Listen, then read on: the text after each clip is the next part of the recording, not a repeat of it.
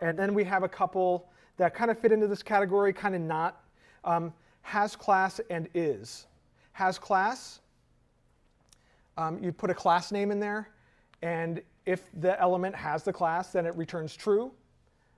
So you can't chain off of this one, right? Is, you put any selector in there, and it'll tell you if it matches that selector. So that's when you want a true or false value. OK. Again, we have all of these in traversing. Tell you what, though, let's do this, because I think you'll like this. I think you'll have fun with this. OK. We have a little demo, and seriously? Ah, I did it again. Sorry. OK, I really need to clean that CSS very quickly.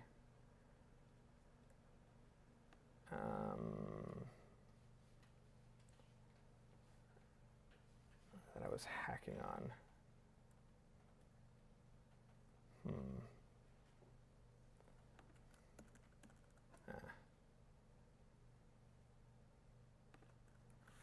Let's do that. There we go. OK. Oh, right. That's because I have a different screen resolution. That's why. OK. So here we have a DOM tree, right? We have a bunch of stuff in there. And this is what it looks like in the HTML version. Right? So we have a form, and we have a list, and we have an HL and stuff like that. OK. So we can practice, right? So let's say we want to get I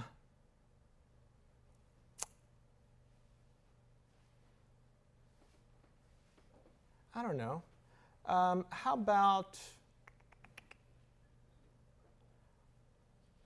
only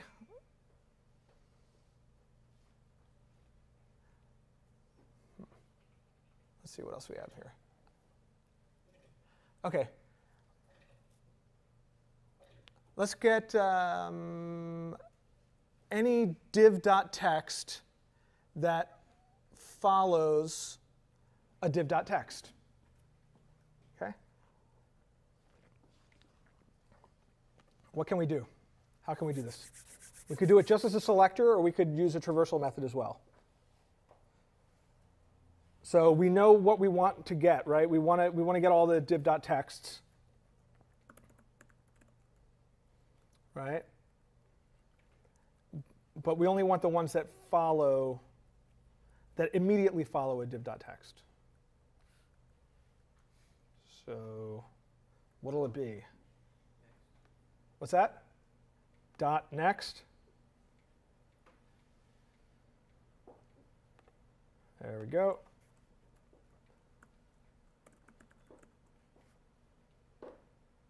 Aha! And look at that. We have these three div.texts. Oh, that's kind of funky. Yeah, so we have this one. The first name one is not selected, but all the other ones are. Nice, huh? All right. That made sense. By the way, if you put a filter in here for next, that does not mean that you keep going until you hit that filter, right? It doesn't. Like, let me see if we can come up with an example here.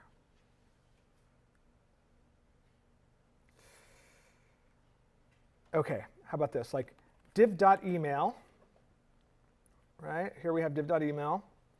And we want to say next dot text area.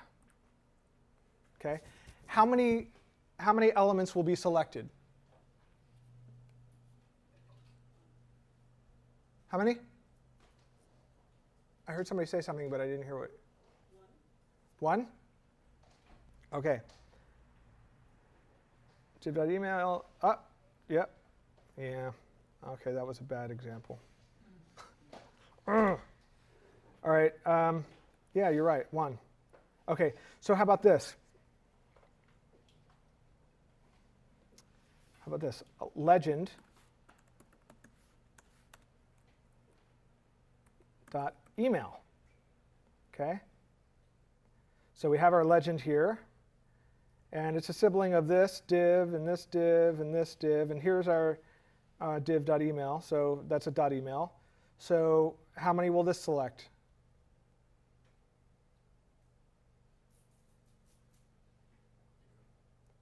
0. Did it just select something? Why did it select first name?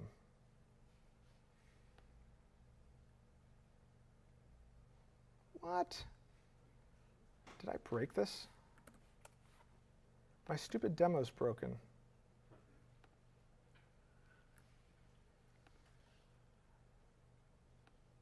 How could that be? You know what? It's not. Oh, I keep doing that. Sorry. It's not respecting the filter. That's it. I knew there was something wrong with that.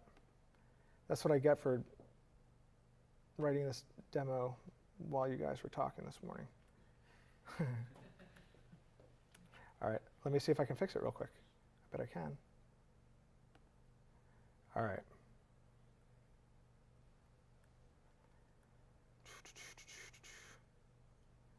v.arc. Ah, there it is. See that? I forgot to put the pound in front of xarg. Okay, now let's try it.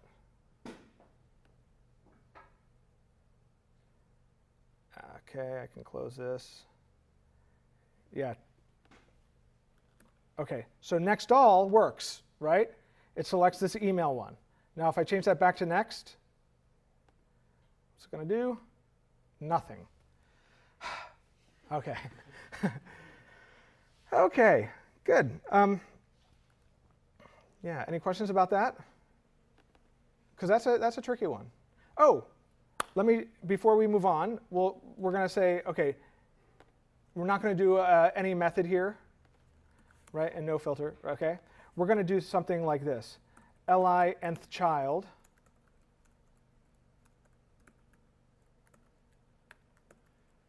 one. Now let's make it 2. Okay. So which one of these LIs is it going to, well, which LIs is it going to return? Which one? Sorry? Just the inner one there. This one here? Yep. Okay. It says nth child 2. Okay, well, let's try it. No. Okay. Why did it do that? Okay. Here's the thing about nth child. It's kind of a funky selector. This is what it means. It means, well, first of all, this is the only jQuery selector that is one-based. It's the only one. And the reason is that there is no like JavaScript or DOM equivalent to nth child. This is a CSS construct. This is something that the CSS people made up, right? Nth child. And so they use a one-based system, right? Which is, you know, everything else in jQuery, everything else in JavaScript, whatever, is zero-based, okay? But this is one-based. And here's what nth child means. It doesn't mean just the nth one, just like the, you know, it means the one that is the nth child of its parent. Okay? So if I did nth child 1, what would this select? Okay, it's a li nth child 1. It would select item 1 and number 1. Why? Because they're both LIs, and they are both the first child of their parent. Right? Let's try it. Yeah. Now, of course, we wouldn't have to use nth child 1. We could use first child, which is, you know, kind of silly, but last child is kind of nice, because it's hard to know. It's harder to figure out which one is the last one on your own, right? So yeah, so that number 1 is both the first and the last. Makes sense, right? Because it's the only one, right? So does nth child minus 1 work the same way as last child then?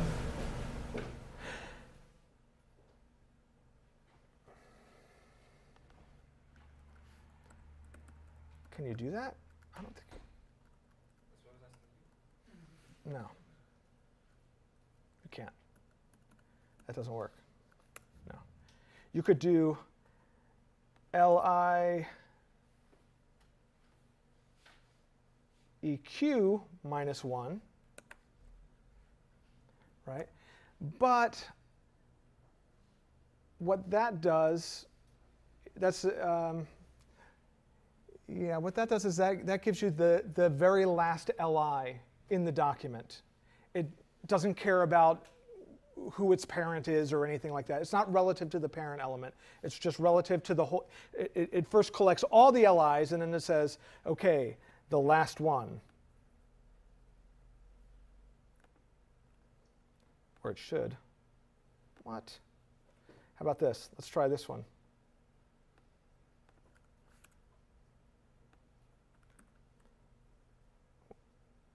Oh, I know what the problem is.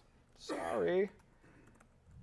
This is the problem having a demo like in a single page slideshow app, because there are plenty of other LIs around here. So like on another slide there's an LI, and it's selecting that one, but you can't see it, right? So if I did, was that DOM tree hyphenated or not? Oh yeah, there we go. So if I did DOM tree, yeah, the last one there, or if I did EQ,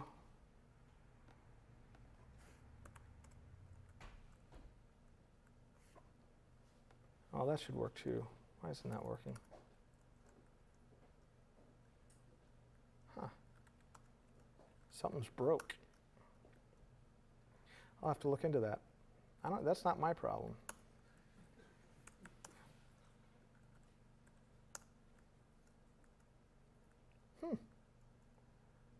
That makes sense. Maybe I screwed up in the DOM. Anyway, okay. No, it looks right to me. Okay. Yeah, you want to find anything else? We good here? I mean, this is kind of fun to play around with and say, okay, well, let's see, what does this mean? What does that mean? Yes.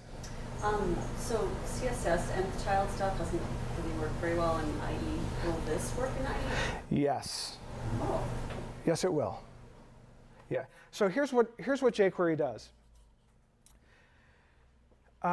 In recent browsers, there is a DOM method called query selector all. And so if you're doing something that's more complicated than just a single class or a single element or an ID, a single ID, right? If you're doing something more than that in a selector, jQuery will use this query selector all method, which is like a native DOM method that browsers implement, okay? And actually, John Resig was one of the ones who kind of influenced that being part of the specification because of jQuery. And so jQuery will use that because it's always faster to use the native DOM methods than it is to use some kind of looping and parsing and figuring out what this is and everything. But it does feature testing too, right? So if the browser doesn't have this query selector all that would match it for you, right? It will fall back to its own selector engine called Sizzle. So jQuery has this Sizzle's this standalone selector engine that John wrote that comes with jQuery. It's all part of jQuery. It comes packaged together, and it will fall back on that. And so it will anything that or any of the selectors that you see in the jQuery API, jQuery will successfully return, regardless of the browser, as long as it's a browser that we support, right? If it's Netscape Navigator 4, you're probably out of luck, right? But you're out of luck in more ways than one, if that's the case, right? So yes, so the answer is yes, you can count on it. The CSS selector, maybe, maybe not. The jQuery selector, A-OK.